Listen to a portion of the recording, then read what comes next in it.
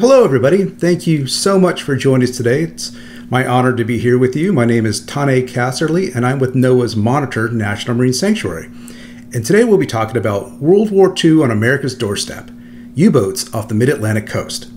So I represent NOAA, which is the federal agency's National Oceanic and Atmospheric Administration, and we're part of the Office of National Marine Sanctuaries. So Monitor is just one of 15 National Marine Sanctuaries and 2 National Marine Monuments in the National Marine Sanctuary System. And this system encompasses more than 600,000 square miles of marine and Great Lakes waters from Washington State to the Florida Keys and from Lake Huron to American Samoa. And we represent the Monitor National Marine Sanctuary, which is off the coast of North Carolina that you can see here with the arrow. Again, here's some other representations of our sanctuary, but we are located about 16 miles off the coast of Cape Hatteras, North Carolina. And we're in 230 feet of water where the Labrador and the Gulf Stream currents collide. So not only is it a very challenging environment to work in, we've got one of the most important and significant shipwrecks in the world that we're interpreting. So we're very proud to be working to tell the story of the USS Monitor. So what was the USS Monitor? Well, it's a strange, basically, cheese box on a raft. That was the Union ironclad that was the first of its kind. It's a prototype, and it was designed specifically for sort of riverine and estuary harbor warfare to fight the CSS Virginia, which is the South, during the Civil War. You can see it is a strange-looking vessel, but if you think about if this is the days of cannonballs and cannon fire, that it was purposely very low to the water and not giving much for the enemy to hit. So you just had a little pilot house up forward, which is that little strange sort of square box by the bow that you see there to the right side. And then that rotating gun turret. And that rotating gun turret is the first working rotating gun turret in the history of the world. And that's the first time this has been employed. And it's really the great-great-grandfather of every modern naval gun on warships today. And here it is in the water next to its nemesis, the CSS Virginia, the ironclad that it fought that belonged to the Confederate States Navy. And again, you can see how both vessels are very low lying to the water. Again, the Virginia, which is sort of in the background, has got sloping sides where cannonballs would bounce off. This was done on purpose. Very low lying to the water. And there's the Monitor to the left of it. Again, much different profile. Strange looking vessel with that little rotating turret. Again, very low to the water. And this is the first time that these two types of vessels have come face to face in warfare.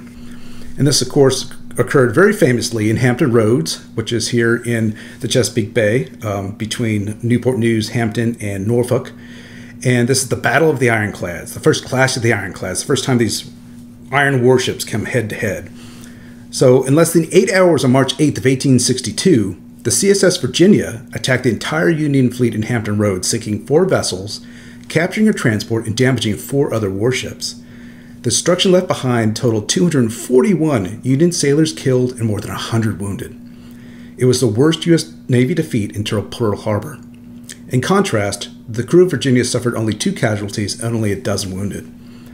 So that evening of March 8th of 1862, the USS Monitor arrives in Hampton Roads after coming down from New York where it was built and encountered a scene of carnage and despair for the Union Navy. The Monitor then took up a protective position next to the grounded USS Minnesota, which is a steam frigate, wooden-sided. And Monitor's arrival buoyed the Union hopes for a battle that was certain to come the next day. On March 9th of 1862, confident from the previous day's victory, the Virginia fired the opening salvo from 1,000 yards out against the USS Minnesota, hitting the ship and causing an explosion. Tasked with protecting the Minnesota, the USS Monitor quickly moved to intercept the Virginia, and for the next 4 hours, the 2 ironclads circled one another, trading shot and shell at point-blank range, but doing no significant damage. Each ship tried to ram the other. Each commander tried to find a weak spot. Through it all, the Minnesota remained afloat. Only an iron ship could stop another iron ship. The battle that took place that day left neither the Monitor nor the Virginia seriously damaged, and both sides claimed victory. Ultimately, historians have called the battle a draw. But in fact, there was one clear winner, ironclad technology. The age of wooden warships was over. So, sadly, the USS Monitor sinks with less than a year afloat. On December 29th, 1862, the Monitor was sent to join the blockading forces off North and South Carolina. It departs Hampton Roads in tow of the USS Rhode Island. You can see here in the image in the background, it's a side paddle wheeler, bound for Beaufort, North Carolina. On December 30th of 1862, it encounters a storm off Cape Hatteras. On December 31st, the next night, Monitor battles to stay afloat as the storm worsens, and shortly after midnight that evening, Monitor goes down for the last time, with the loss of 16 officers and crew. Now, the vessel was discovered initially in 1974, and the announcement was made between Duke University and the U.S. Navy that they had discovered it. In 1975, it becomes our nation's very first National Marine Sanctuary. So you may have heard of Monitor from your days in high school from the Civil War. Maybe you're a Civil War historian, a history buff. And maybe you remember in the early 2000s that we recovered major portions of the vessel, including that rotating gun turret, the first one in the history of the world, this gigantic naval innovation, which is now undergoing conservation with our partner, the Mariners Museum and Park in Newport News, Virginia. But what this allowed us to do was now to look further afield of the Monitor shipwreck. And here it is, just last year, what it looks like on the seafloor. But after all this work we've done on Monitor, the archaeology, the conservation, the artifact recoveries, the exhibits for the public, it allows us to look at the other shipwrecks that are surrounding Monitor off North Carolina, and there are literally thousands. And we're very excited to be telling these stories, one of which is World War II. And the story that we're telling through all of these shipwrecks here is really the story of America's rise as a superpower, and quite simply, it's the story of the United States. So the USS Monitor, for example, was the first turreted iron-hulled U.S. warship whose design changed naval warfare forever, and it signaled the U.S. transition to an industrial and technological giant and its ability to actually build this prototype vessel that changed the world. But Monitor is not the only shipwreck off Cape Hatteras. We also have battleships associated with General Air Marshal Billy Mitchell. And these battleships tell the story of America's introduction as a world naval power with Roosevelt's Great White Fleet, which they participated in around the world, and their sinking ushered in the transition from capital naval ships to the airplane and carrier warfare. So after their lifespan where they were in World War I, they were actually decommissioned and used as target vessels, where General Bill Mitchell used this new invented airplane, this new invention, to drop bombs on these battleships to prove that this small little mosquito could indeed sink some of the most powerful weapons of any nation afloat. So this is a huge transition now. We're moving from these battleships to carrier warfare. We also have World War I shipwrecks. And these stories and these wrecks help to tell the story of the U.S. pivot from isolation to a player on the world stage, just as we did going to Europe to help our allied forces. And of course, the most prominent collection of shipwrecks we'll be visiting today is from World War II's Battle of the Atlantic. These shipwrecks are the story of America's rise as the most dominant military and economic power in the world, and the status that remains today. So what we have here is a naval battlefield of North Carolina, is where both World War I and World War II came home to America. It's where we suffered some of our greatest defeats and celebrated our first victories. And as we all very well know, it began for the United States at 7:55 a.m. on December 7th in 1941, when the Imperial Japanese Navy attacks Pearl Harbor, Hawaii. The military and civilian casualties total more than 3,400, including over 2,300 killed, with nearly half at 1,177 aboard the USS Arizona. Now, a lot of people don't realize this, but it wasn't until 4 days later that the Axis powers, Italy and Germany, actually declared war against the United States. That happened on December 11th.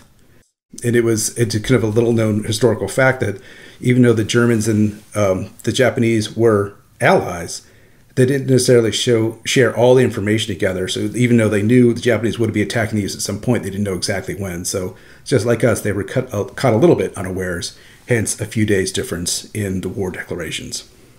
And we really need to look at this map to understand what kind of war the United States entered. I mean, again, this isn't news to any of you, of course, watching this, but it was a global war. And it's amazing to see how the United States was able to project its military prowess in the far Pacific and the far Atlantic over into Europe and Africa, as well as Asia. It's astounding. So it literally shows how battles were fought, launched from the United States on literally the other side of the planet. It's the most complex event ever undertaken by the United States, and the sheer logistics to move personnel and material around the world is mind-boggling. Again, when we talk about the Battle of the Atlantic, take a good look at the shipping routes, because the Germans knew very well where that war material was coming from when it was coming over to Europe to attack them, and they needed to stop it. So, a month after Germany declares war on America, the first wave of 5 U-boats arrived off the U.S. East Coast. Known as Operation Drumbeat, this is the first of many operations that continued for months as German U-boats hunted merchant ships, which frequently sailed independently and at night, making them easy targets in front of coastal city lights.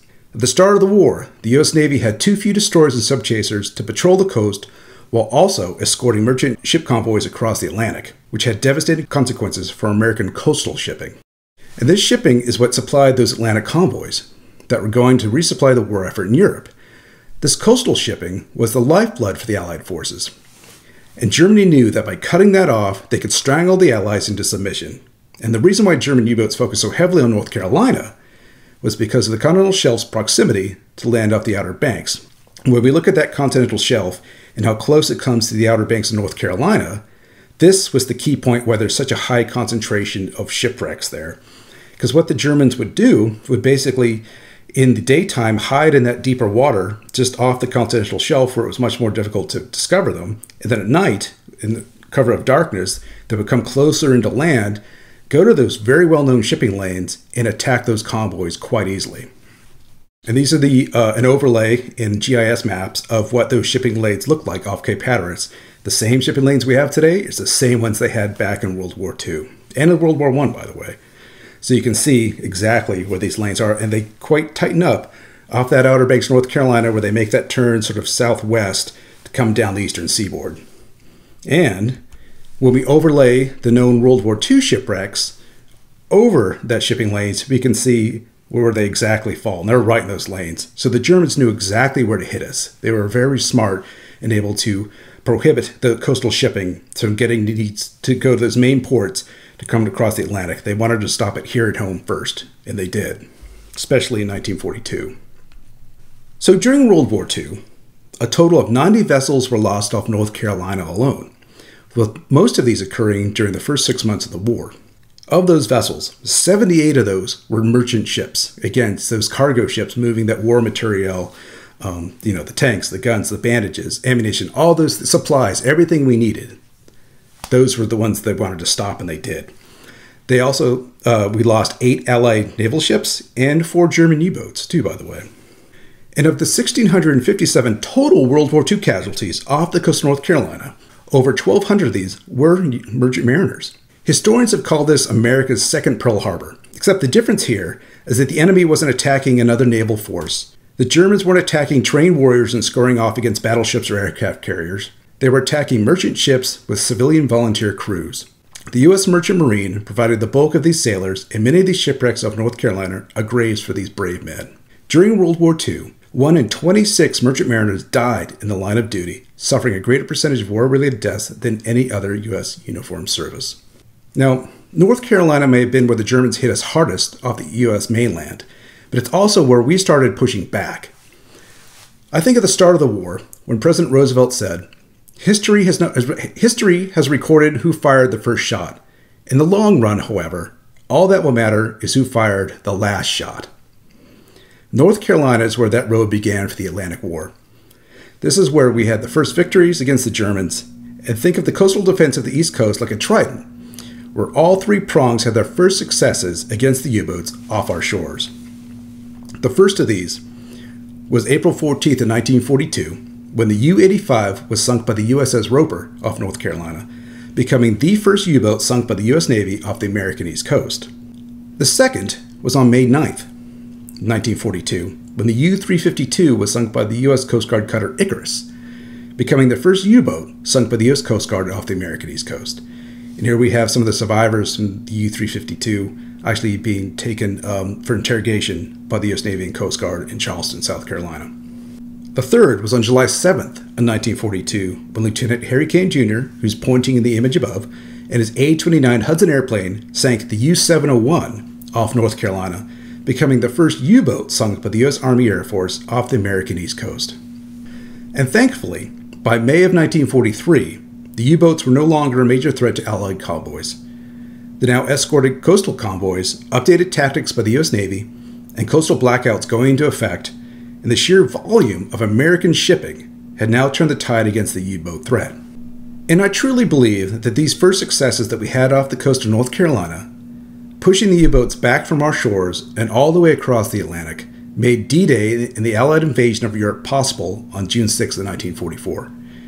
If we hadn't had those first successes when we did in 1942, we would have never had the freedom to move the men and material necessary for one of the largest amphibious assaults in history, in ending the war nearly a year later. Like Gettysburg and Antietam battlefields, we truly have a battlefield sitting off the coast of North Carolina. This naval battlefield is where 2 world wars came home to America. These shipwrecks are gravesites, they're memorials to heroes, and they're fragile reminders of our past, and they're also so much more. One of the things I really like to point out about these shipwrecks is that obviously the history is amazing. You know, the gravity of how these vessels are lost hits us hard. We want to tell these stories. We want to honor the history and heritage, honor our veterans. But we also look at it that now they've transitioned from weapons of war to oases of life, and they become habitat for marine life. I like to think, as an archaeologist and a historian, everybody wants to focus on history, but of course, we all know that's not true, right? Some people love diving on shipwrecks and diving in general just to see marine life. And these shipwrecks, these U-boats, these Allied anti-submarine vessels, you know, these merchant ships, these gigantic merchant ships on the seafloor are just these beautiful homes now for all sorts of marine life. And we all know that when we go out to find shipwrecks, the fishermen obviously always know where these wrecks are. They're the first ones to know, oftentimes many, many years before we actually do, because that's where the fish are. So we want to tell that story too. And these vessels are really important for the coastal economies. You know, the charter fishing and diving industries are relying on these shipwrecks too to help bring, you know, sort of economic well-being to their communities and for jobs. And this is really important. So when we're looking at this collection of vessels and how people interact with them, we want people to dive on them, fish on them, enjoy them, but just show them respect and don't take any artifacts. But otherwise, they're there for the public good, for us to enjoy, and in myriad different ways. Whether you're you just love to fish, you want to go after mahi-mahi or something of that nature, or you want to scuba dive. It's there for everybody, for all the different uses. And you know, we've had some challenges this past year, so we want to really get the word out in different ways. So one of the things we've done is work with our partners, and especially the state of North Carolina and their Office of State Archaeology, to have online webinars where we talk about stories just like we're telling today, or some other things we're doing with our communities. You know, shipwrecks don't end at the water's edge. You know, we tell stories working with our state partners of how there's shipwrecks along the shore. Some of them are in the sand dunes and all other places, inland lakes. So we're just working with our partners to really tell all these stories to get that huge picture of what maritime history means for North Carolina and the Eastern Seaboard. And we invite all of you to join us on that journey. We're also hopefully going to be able to doing a telepresence expedition, which is actually taking you out to the public, out to our shipwrecks, working with a group called the Global Foundation for Ocean Exploration. And there's a web link right here you can go to and take a look. But we're hoping to be able to work with members of the public, teachers, educators, researchers, all sorts of folks, and remotely bring these shipwreck tales to them with an ROV, which is a remotely operated vehicle, down on the seafloor, exploring the sites, and then we'll tour it with you and share it with the world over the internet. And here just shows some of that technology, the working with our partners we bring to bear. Basically, you can see that ROV, which looks like that little robot on the seafloor, looking at the little coral on the bottom, and that signal is bounced by satellite to you at home, or you at the coffee shop, or you out with friends at the beach. You know, you could watch that for free on your iPhone, on the computer, wherever you like. But it's some of those things that we really want to share with the public, because this history is important to us as a nation, that we remember these veterans and their sacrifices to us. And here's just a list of some of our partners too that we're very excited to work with. Local aquariums, museums, maritime museums, all sorts of folks. So we're very proud of that. As we look at these shipwrecks and their stories, it reminds me that as Americans, we're not born into greatness. We don't seek it out. But we do rise when greatness is thrust upon us, and this is our story. And our mission is that we never forget those sacrifices made by our veterans and all those that came before us. We are looking to expand our site, the Monitor National Marine Sanctuary, to include these other shipwrecks and these other histories. So we'd invite you to come join our website at monitor.noaa.gov and help NOAA honor these battlefields. And also help to follow us on Facebook and Twitter, of course, too, to see everything that we're up to. And now that we've come to the end, I'll be more than happy to take any questions that you might have about the work we're doing off North Carolina to honor World War II and all our veterans. Thank you.